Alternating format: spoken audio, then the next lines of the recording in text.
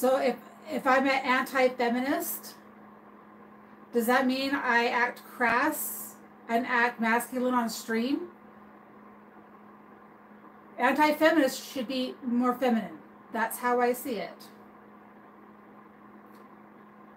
Is another person who is on stream calling another person for not wearing makeup, the anti-feminist, making fun of someone who's not wearing makeup, yet eats and belches on stream every 5 or 10 minutes. To me, that's masculine behavior. Men do that. Men belch. Men eat obnoxiously. It's like, it aggravates me. It's like, it's so hypocritical. It's like, be real. And